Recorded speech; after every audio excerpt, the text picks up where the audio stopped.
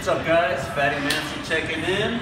So what we're going to learn how to do now is we're going to learn how to do a proper barbell row. Alright, so what I'm going to do is I'm going to show you the mechanics of it, how to do it correctly, how to do it incorrectly, and some common mistakes in between. Okay, so first thing I want you to be aware of while you're doing this is tucking your elbows. So you want to think of your elbows kind of tucked at a 45-degree angle while you're doing this. Basically this is going to help bring the bar down to somewhere around our waist area. Right. First thing we want to do is tuck our elbows. Grip, what I do and what I want you to do is just somewhere right around shoulder width apart. Some people grip out way too wide and start doing rows. Those are different types of rows and different exercises, which we can get into at a different time. For sake of example, what I want you to do is just right outside of shoulder width apart. The next thing I want you to do is hinge at your hips. Think of like an action figure that you played with as a kid.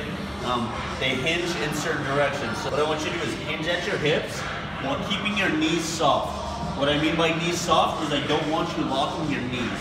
Okay? If you lock your knees and do a row, you're putting way too much pressure on your hamstrings and your glutes, and we're not going to be able to pull as much weight as we might have been able to, and we're going to save ourselves from injury. Okay? So I'm going to dissect the bar about mid-foot.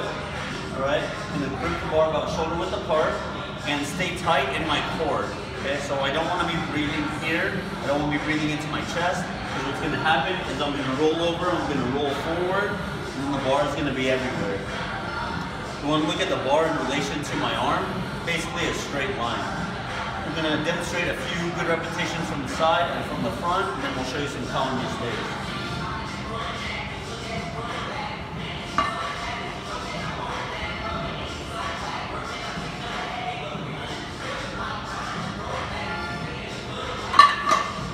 Come to the front. So again, I'm going to dissect the bar. What I mean by dissect the bar with our foot is I don't want to be too far behind it. I don't want the bar too close to me. So about mid-foot.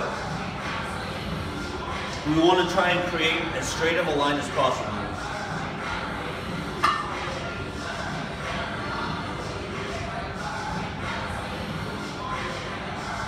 While we're doing the rows, I don't want you looking all over the place, looking to see who walked in, who's watching you. You want to just stay solid. Keep your eyes on one piece of equipment or just one spot on the floor, and that's going to prevent from like neck strains and injury. As we're doing barbell rows, it's inevitable that we're going to get some swinging in. Okay? There's a good type of swinging and a bad type of swinging. So bad type of swinging. Grab the bar, we're hinging at our hips, everything's great. We start moving up, start moving forward, getting our shoulders involved, okay? Or just the bar is kind of all over the place. We don't want to be doing that for a few reasons. It's a back exercise, all right? So we want to work our back primarily.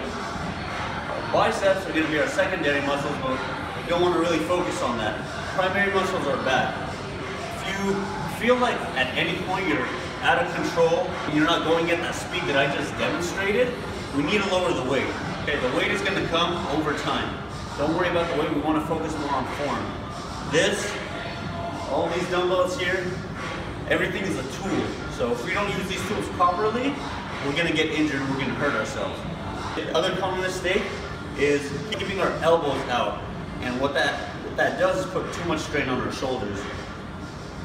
So this is the incorrect way. Go ahead and stand to the side, please.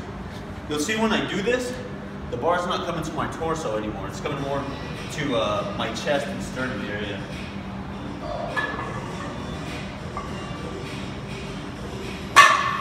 Remember, tuck your elbows and try to squeeze the bar. That's how we do proper barbell rows.